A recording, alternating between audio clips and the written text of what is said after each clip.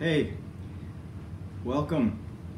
Thanks for joining me again as I paint. Tonight I'm going to be starting a painting of Charles Spurgeon lighting up a cigar, basing it on this photo. I painted a painting not long ago of J.R.R. Tolkien lighting up his pipe, and a year or so ago I painted one of C.S. Lewis lighting up his pipe, so I thought I'd just make it a trio and include Charles Spurgeon. So thank you for watching. Grab some coffee and sit back, relax, and thanks again for joining me.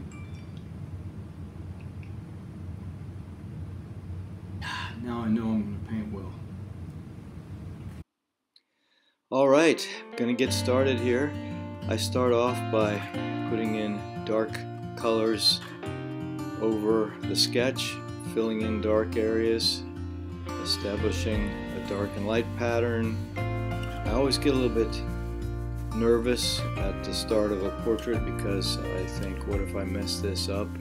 And I just have to start putting paint down on the board, and I figure I can always go over it and touch it up and correct things, but still always that initial fear. And so I think a lot of you who paint can relate to that. I think that's very common for artists. Now I'm putting down flesh tones.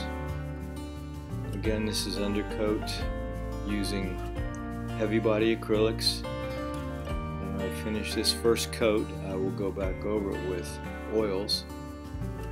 I'm just filling it in, and I know that I can always touch it up. That's what I like about acrylics. If you use watercolors, you can't make mistakes, but you can make plenty of mistakes with acrylics, and believe me, I have a lot of things I need to fix up as I do a painting. So I'm just beginning to add some blue for the coat, and you see that I put blue in his hair. I'm using phthalo blue mixed with white,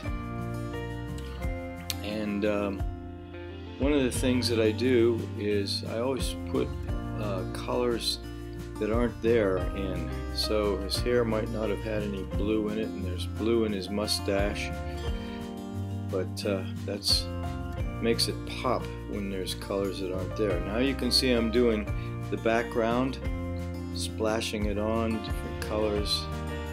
I'm using blue, I'm using raw umber, I'm using yellow ochre, I'm mixing in phthalo green and cadmium yellow, of course mixing white in, titanium white, working back into his suit. So adding some highlights there on his sleeve. Alright, now I'm going to start using oils.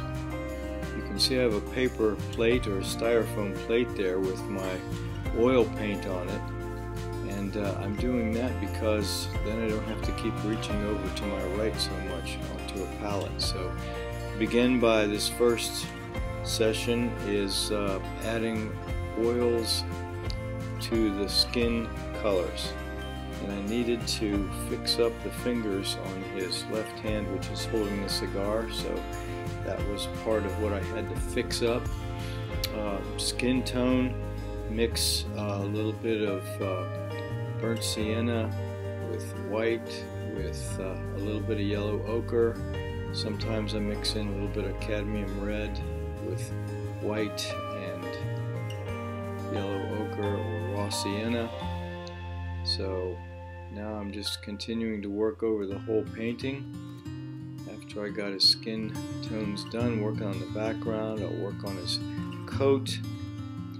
So it took me a whole session just working on his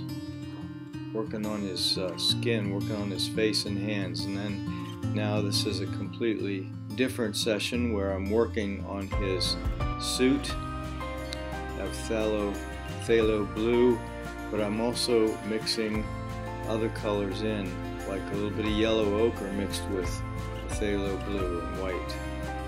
And same with the background, all kinds of different colors mixed in.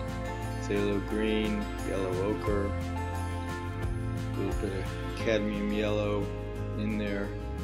So working over the whole area of the background. A little bit tricky making the smoke effect, but it seems like it's working out pretty good. So you can see I still am using a styrofoam plate there with my paint on it. That way I can just kind of keep focused on the painting. I don't have to keep turning off to the side too much. Just signed it there, and it's finished.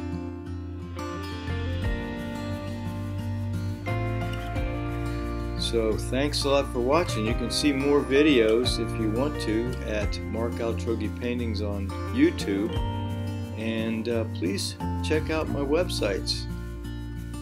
If you want to see some of my paintings or want to see prints, markaltroghipaintings.com and Mark Altroghi Studio on Etsy. So thanks so much for watching.